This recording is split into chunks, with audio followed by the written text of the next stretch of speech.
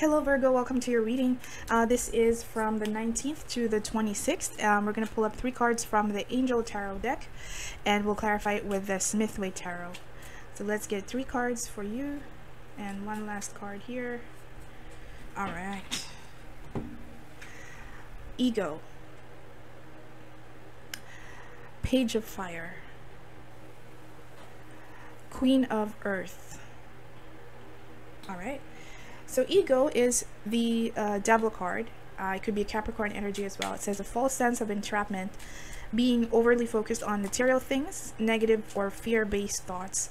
This could also talk about toxic energies, neighbors, friends, family members, you know. So let's clarify, what is this about? Ooh, it jumped out. Okay, something is coming to an end here. This is something you have put your time into. Surrendering to defeat. Alright. Crying over spilled milk. So I think it's being very careful about the decision you're going to make this week, Virgo. I don't know why, but that's what I'm sensing with these cards. Because there's the 10 of Swords, right? And it talks about surrendering to defeat. It also talks about working at a same field for 10 years, not realizing that you're wasting your life away, you know. And 8 of Coins talks about work. All right. And 5 of Cups, just regretting your decision of working with them. And I feel like you see how this has affected your life. All right. And let's clarify the Page of Fire. Page of Fire says outgoing, creative, confident, mischievous. Page of Wands, news of an exciting and new endeavor. Use your originality and ingenuity. Let's clarify that.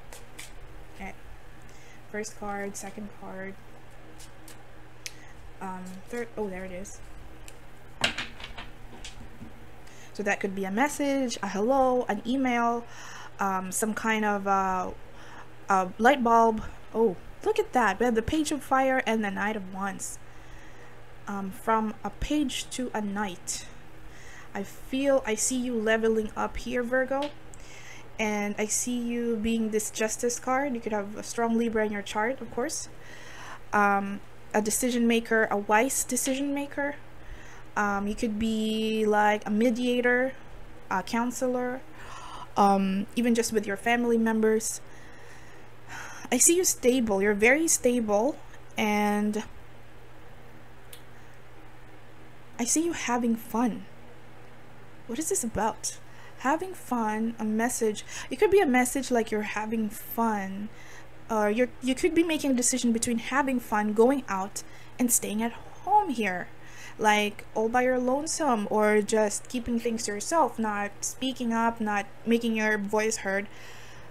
But there's this risky factor in it. So there may be like an exciting news that may sweep you off your feet, or shake things off a little bit, Virgo. But let's see, the Queen of Earth. This is you, right? Earth sign. It says thoughtful, creative, warm, sensible. Make time for those around you. Take a sensible approach. Deal with challenges in a kind and understanding manner. Nice. So maybe you're being asked to make time for those around you, Virgo.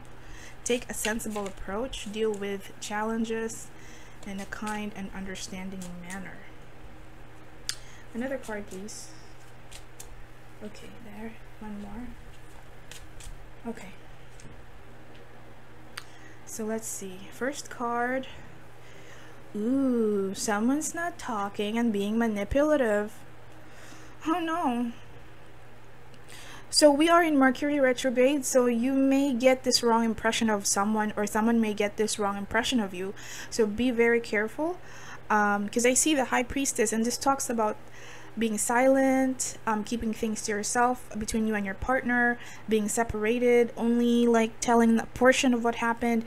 And this is like the manipulative energy here, betrayal, false sense of identity, and this is being feeling inadequate. They're feeling inadequate. They're feeling low self-esteem that they'd rather not speak. Okay? But they know a lot though. They know a lot. Like they're a bookworm and okay. All right. Well, let's get a final advice for my Virgo. A final advice for Virgo, please.